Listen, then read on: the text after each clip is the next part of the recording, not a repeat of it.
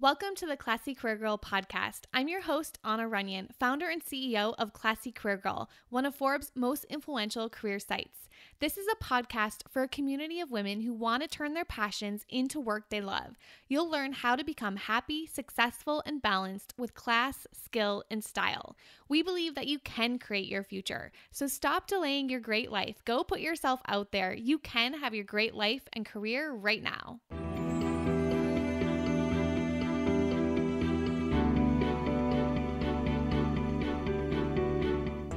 Hey everyone, it's Anna. Welcome to our fourth episode on success on the Classy Career Girl podcast. On the first episode, we talked about how to live your best life. On the second episode, all about success, we talked about hard work and imposter syndrome and how they go together and how to get over imposter syndrome as well. So make sure you listen to that one. And then on the third episode in our little mini series about success, we talked about procrastination and perfectionism and what you need to do so that those don't hold you back from launching your dream career or business. So today I'm excited to cover our fourth topic on our success mini series, and that is all about how to stick to your goals. So this is really important. We've been talking about what a classy career girl is. We talk about how a classy career girl makes goals and a plan that inspires her in her mindset, her money, her life, and her career dreams, and she strives for living her best life. Now, if that is a classy career girl, then we have to make sure that we are setting goals and sticking to goals as well. So that's why this is a really important topic today. And I really want to help you take the stress out of sticking to your goals and making a plan that inspires you. How do I stick to my goals? I get this question all the time because there's a lot of frustration that comes with setting goals, and then you look back at your goals and then you see, oh wow, I didn't even come close to those goals. And trust me, I know what this is like. At the beginning of this year, I'd set some very high goals, and then a few weeks into January, we got a notice to vacate our home because our owners we were renting from, they decided to sell. So we had 60 days to move out. And I had to completely forget about my goals and my dreams. I had to kind of put that on the back burner because I needed a roof over my head and a place for my family to live. And everything kind of got put to the side of my goals. And then I got back to, obviously we found a home, we have a roof over our heads, don't worry about us. We actually found a much better, more amazing place, and it's kind of interesting how everything happened, but it's an even better house. So we're very, very happy, in an even better location. And we have an amazing little office that I'm recording from right now too in our home. So all that to say is I had a little roadblock, but now I'm back to sticking to my goals. And I want to start with that story because I know it's not easy, and I know things come up in your life, and I know things come up that are not expected. Like when we make those goals on January 1st, we do not plan to get that notice to vacate on January 20th. And those things happen. And so we have to be aware with things that can come up, that can kind of be those roadblocks, but then always just remember to go back to them. And that's why I love the planner that I use, our physical 90-day planner, because that helps me remember what my goals are. So I can go back to that planner. I have it documented somewhere. I'm looking at it. And one of the most important things that you can do if you want to stick to your goals is first to write down those goals. Like take what's in your head right now, write down on a little journal or on your computer or just somewhere in your notes. Just write down some of your goals, write down some of your dreams, because I think sometimes we're too even scared to just write it down. But when you write it down, it feels so much better to actually write those goals down. So that's the first part. You're much more likely to achieve those goals if they're written down somewhere. So just write them down. And then what I want you to do is I want you to look at those goals every single day. Try to make that a habit. Most people just set goals on January 1st, and then they kind of forget what their goals were. And the process that I recommend for planning and for goal setting and for sticking to goals is to make it a habit, to make looking at your goals every single day a habit. And that's going to help you see new opportunities that you never would have thought of when you're remembering what your goals are. It's going to help you make like that small baby step in a day that's going to help you get you closer to those goals. And so doing something every single day, like, I think a lot of people think that, big goals are overwhelming and scary, and they kind of forget that it's just all these small little baby steps that factor into it. So write down your goals. Look at those goals every single day. Make it a habit to look at your goals. Have a little checklist of things you do every day, and looking at your goals should be one of them. And don't let this just be something that you're doing on January 1st and then you forget about them. And I also want you to start visualizing yourself achieving those goals. That's why I love vision boards. I highly recommend creating a vision board for yourself. And I also just recommend just starting to visualize yourself achieving those goals. One of my favorite books is called The Success Principles. And in that book, the author's name is escaping me right now. I should, while I'm talking, I'm going to Google the author's name so I can tell you what it is. But in the book, and I'm reading it right now, so it's top of mind. I just read this last night. In the book, he talked about Jack Canfield, that's the name. Jack Canfield talked about this party that he went to years and years ago. I think this was like in the 80s or something. But he got invited to a party that was a come as you will be party. So it was a party where you had to come as you will be in 5 years from now. And he said it changed everyone who came to that party's lives, because they started to visualize themselves as who they wanted to be in 5 years. So that would be like, there were people who wanted to become best-selling authors, and they came to that party with a pretend book, and they were signing autographs, and the other people in the room were asking them questions about their book. There was someone in that came to the party that wanted to be retired in 5 years, and so so he came like dressed like totally laid back and like beach lifestyle because he was retired. And so it changed everyone's lives, and everyone at that party changed their lives and actually became their vision because they started to visualize that. I would love to have a party like this someday. So it's on my to-do list. If I'm starting to think of possibly having some maybe events in the future too for our audience and for our listeners. And so that's definitely something I would love to do is having some sort of party like that, where you start to really visualize what you are going to be in 5 years. And that's hard. It's hard. I know. Like I don't even know what that looks like for me. Clearly I have some thinking about this to do myself. But if you had to go to a party, if you got an invitation from me inviting you to a party, a come as you'll be in 5 years party, like what would you wear?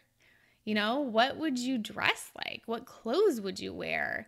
What would you tell the people there? Would you talk about your family, or would you talk about your work, or what you do in your spare time, or your hobbies, or your passions? And, where would you be working? What would your career be like? What would your life be like? Where would you be living? Where would you be traveling? Who would you know? Start thinking about that, because that is like your vision board in real life.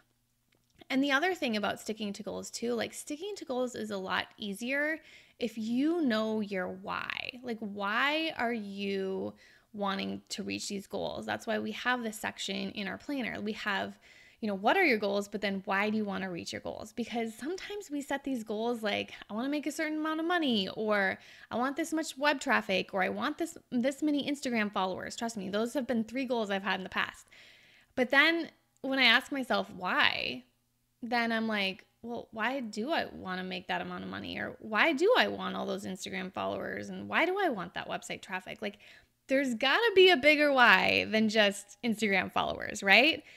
But when you think of it bigger, because I want, if I want that many Instagram followers, because then I know I can impact more people and I can help them find career fulfillment, and I'm helping more women find career fulfillment. And you get to your bigger reason and your bigger purpose and mission for your career and your life.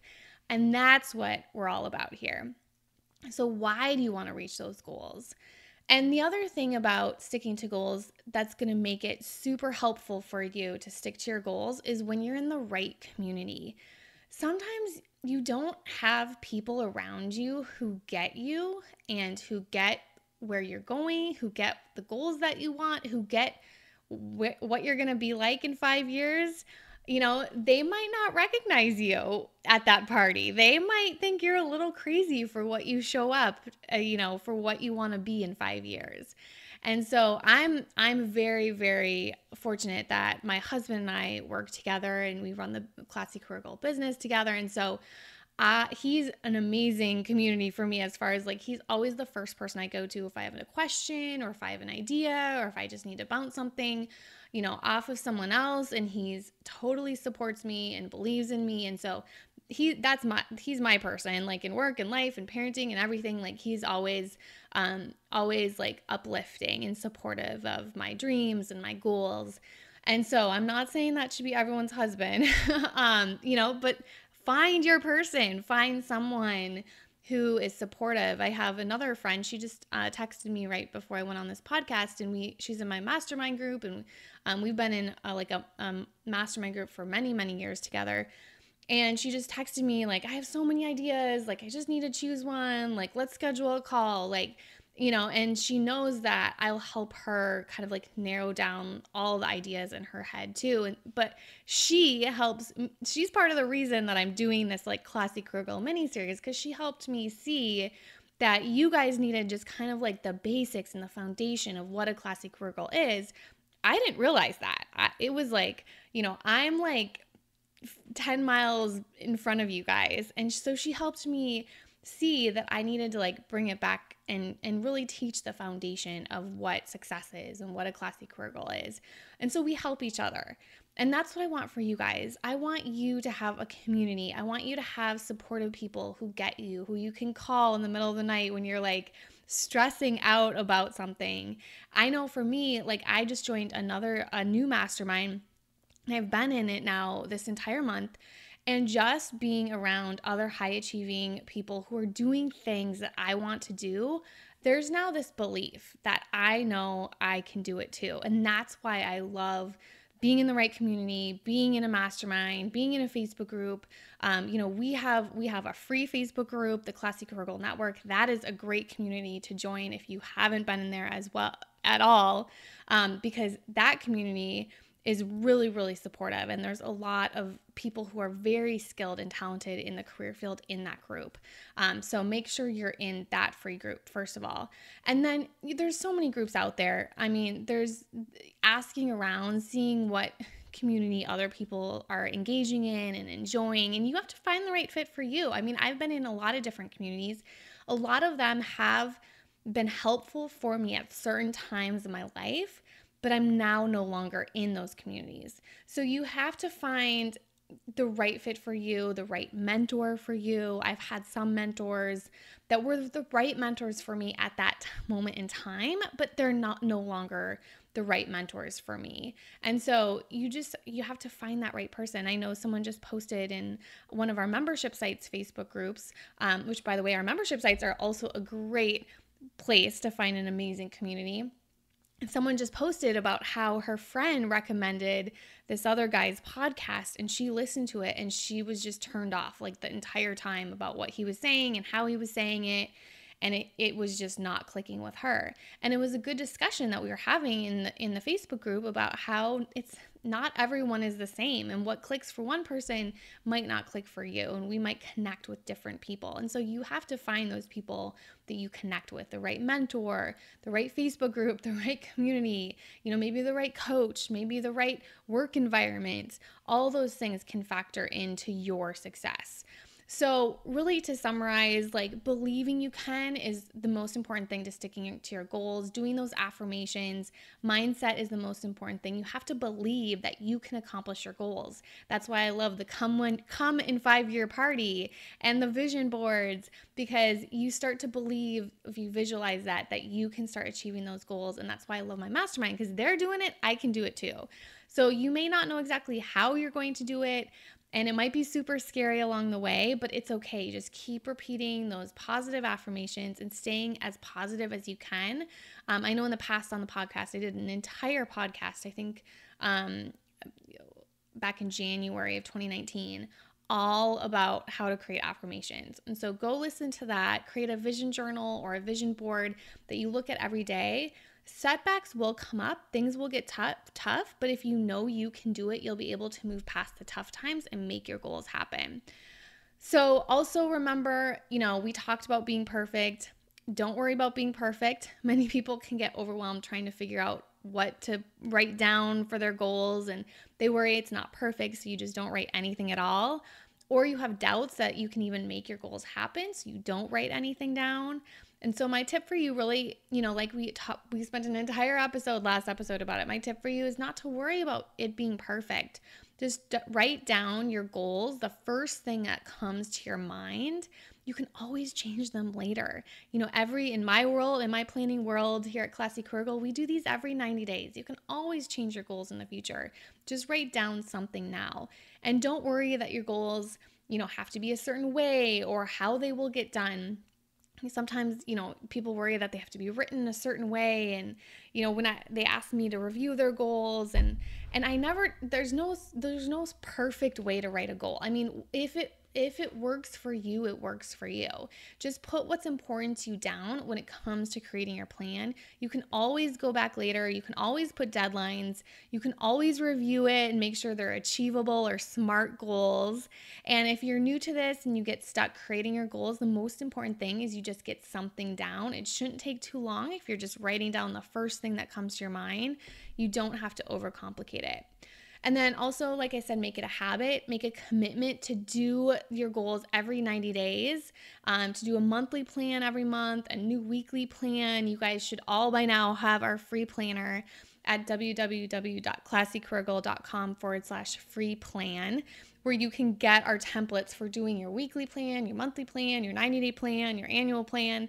And this consistent action won't take long, but it's crucial to your success and happiness. So if you stick with it, you'll find that this planning system will become part of your routine. And planning time will become like a habit, and you will start to reach your goals even with a busy schedule. You'll also want to get into habit of writing down like a daily to-do list where you prioritize those 3 things that need to get done each day. So on a later podcast, we'll go into all that to-do list productivity stuff. But today it's all just about the big picture of sticking to your goals and taking advantage of a community so you feel like you are not alone. So make sure you go grab that free 90-day planner. Also, on a practical level for tools, I love using Asana, ASANA. After I write down my goals in my planner, I take those big goals, those big projects, and I make them digital. I take them and I put them into Asana, and I assign deadlines and details and tasks. If I need to delegate to someone else, I assign that too. And that really helps me kind of clarify what I need to get done. So thanks for joining me on this 4th podcast episode in our Success mini-series all about how to stick to your goals.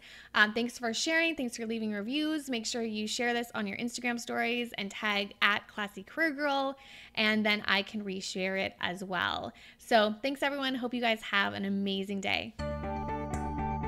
Thanks for listening to the Classy Career Girl podcast. If you are serious about changing your life and your career, we'd love to welcome you into our membership community. It's where we go deeper on the principles that we teach in this podcast. So come join us in class. You can learn more at www.classycareergirl.com/join.